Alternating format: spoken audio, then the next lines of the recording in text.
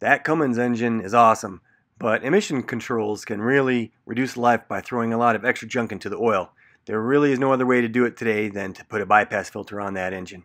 And we're going to use the absolute best, an extreme bypass oil filter. Here's a quick look at what comes in the kit, and also this oil filler cap for an easy return.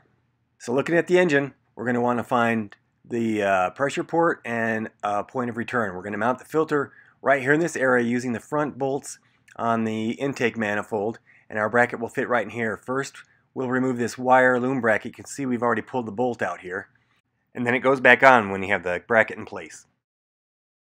But first, let's get to this pressure port plug.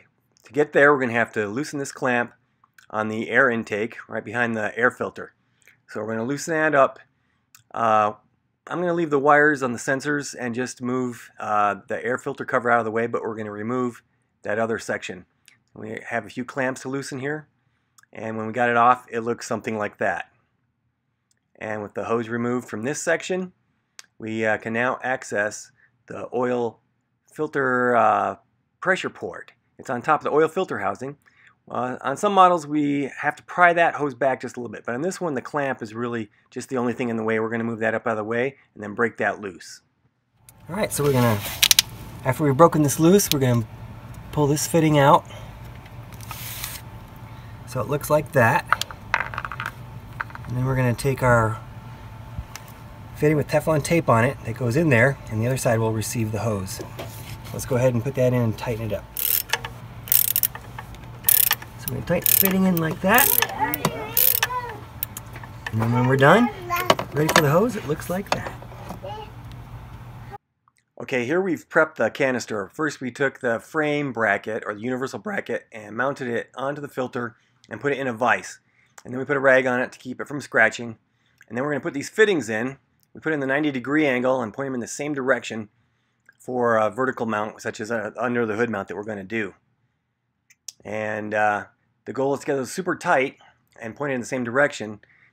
With an under the hood mount, we want to put the hoses on first and tighten them very tight because it's so hard to do once it's on the vehicle. So it looks like this. The longer hose goes on the in and the shorter one on the out. Then we're just going to put our air filter back together. Connect the line from the out port on the filter to the return line here in the oil filler cap. So there it is, nice installed. Fits under the front cover there. Got our intake manifold bolts holding the bracket on. And our lines are run. One up to the return to the oil filler cap. And then the other one around the front. Zip tied in place. Down to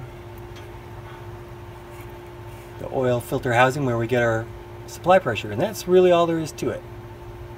Now let's fire it up and see how she does. Woohoo! So at this point you're going to fire it up for a few seconds and check for leaks. If it's good, top off the oil and take it for a longer drive and then check for leaks one more time. And that's it. Love your truck, keep that oil clean.